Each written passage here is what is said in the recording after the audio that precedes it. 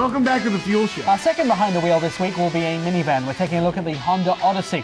And then in our In the Pit segment, we're going to join Ty from Baxter Auto Parts, and I hear we're going to get a history lesson. Now, Volvo's name has become synonymous with safety in the past, and let's take a look at Volvo's crash prevention system in Fuel News. It's in the news.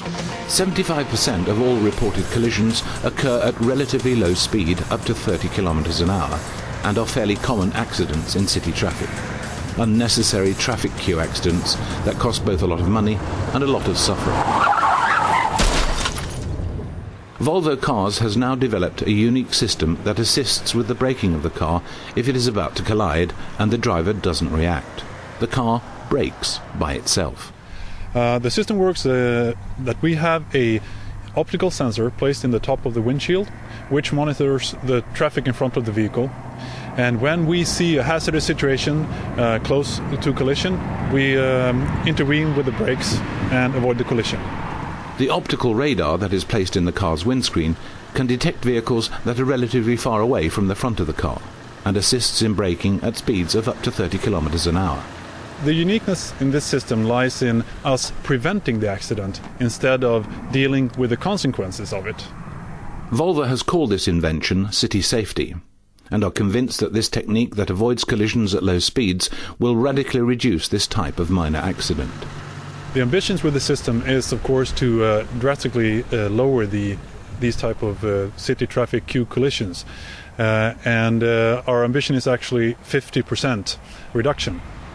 A reduction in collisions would entail a reduction in repair costs, which in turn would lead to lower insurance premiums.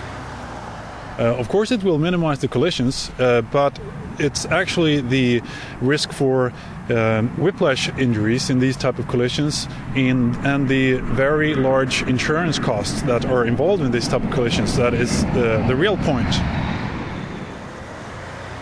The Swedish National Road Administration, who also actively work with preventive traffic safety, estimate that many whiplash injuries that are a major problem today could be radically reduced with the help of this technique.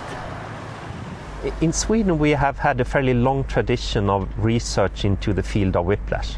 We have accepted whiplash as a major problem in traffic. So we have done epidemiological studies seeing what is the frequency of this injury. And from that we have also seen that car manufacturers have started to look at solutions to protect from whiplash.